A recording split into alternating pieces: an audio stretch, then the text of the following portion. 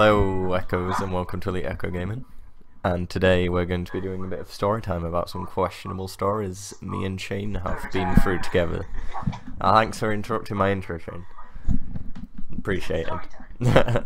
Right, yeah, this is going to be difficult because Shane fails at English, so let's hope we can get through this without a stutter, yeah? You know you've said that. I know people still that. Yeah, probably. There's just no way. Right, anyway, the first... Right, the first topic of conversation is the Wales trip in school. Now, Shane, would you like to elaborate why we was on the Wales trip? Shitty geography. A language, Shane. Oh, God. Digest's gonna fail. Right, yeah, I was there for a geography trip back in... what year was it? I wanna say 2011. 2011. All right, we'll do that. We'll set that. Well, yeah, one of the two. No, I think it was year 10 actually. No, I don't know. Anyway, yeah. So Wales trip. The bit what we got the room where I had a nosebleed. We got the farts. Should we do both?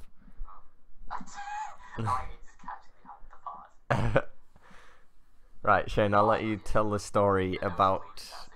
Yeah, you tell the story about the nosebleed. It was my fault, so it's only right that I tell them. Yep, go on, go.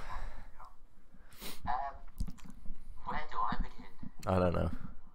I don't know how I even did it. Right, well, we was in our room. We was all woken up. All woken up. Just woken up. Heavy night. Yeah. Mental body. Shane, are you gonna elaborate? I thought you were telling me. No, it's you. Oh shit.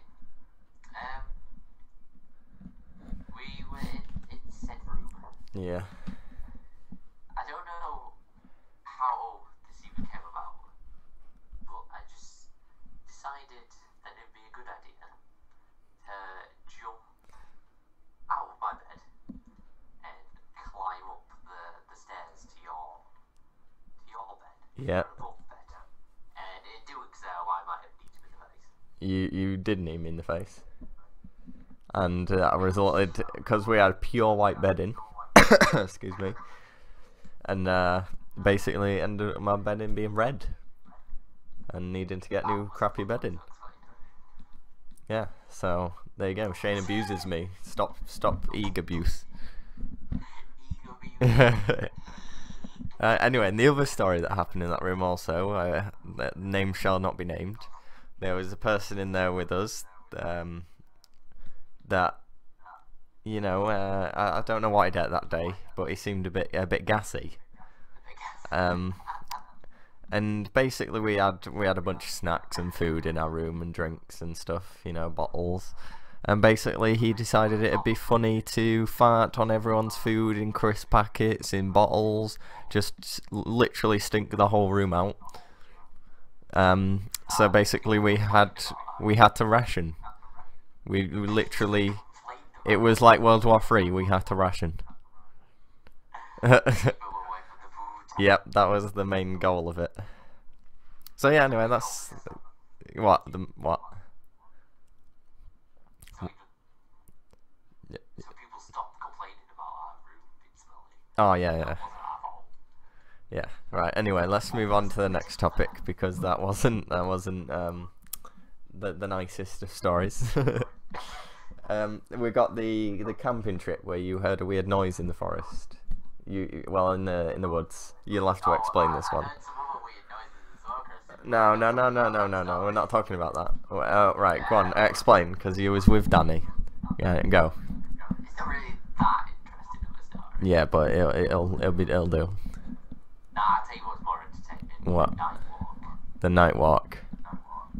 Yeah, that's what I'm on about. That's when you heard the noise. No, me and Danny heard the noise in the morning the next day. Oh, did you? Yeah. All right. It was like, that's why we heard that in the night. All right, let's go on about the night then.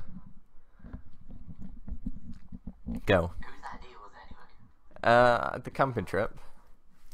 Or the walk. I think it was all of us. because we knew there was a woods nearby that was massive. Group decision. I mean, we did play Marco Polo, and True. Thou Shall Not Be Named was crapping herself. And so was you. No, I was alright eventually. I even snuck. Your girlfriend. No. I snuck up on you. I snuck up on you and made you and Danny poo your pants. I'm not too sure that's how it went. It is because remember, because when we was playing Marco Polo and we got really close to each other, you saw Courtney and Hannah. Yeah, is it? The second time we did. That's what I'm on about.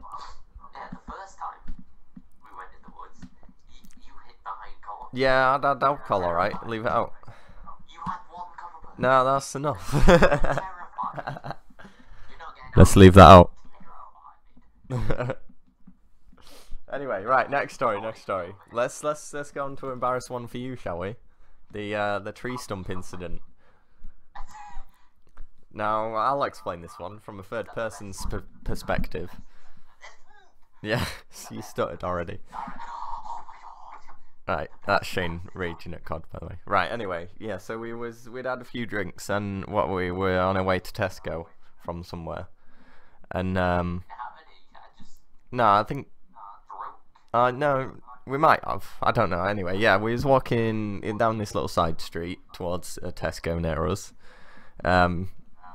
And basically, Shane was being stupid, walking backwards, as you do. And there was a massive tree stump sticking out the ground, covered by grass, so Shane couldn't see it. Not that he could see it anyway, because he was walking backwards, and it's pitch black, basically. And basically, it ended up in Shane backwards face planting onto grass. And yeah, a brand new white shirt. Yeah, got ruined, and I'm pretty sure your jeans were ruined as well. I mean, that's when we're not drunk. There's plenty of other stories coming when we are drunk in another video. But anyway, yeah, there's that little story. And we got these drunken pictures, which I will actually show you on screen. Now.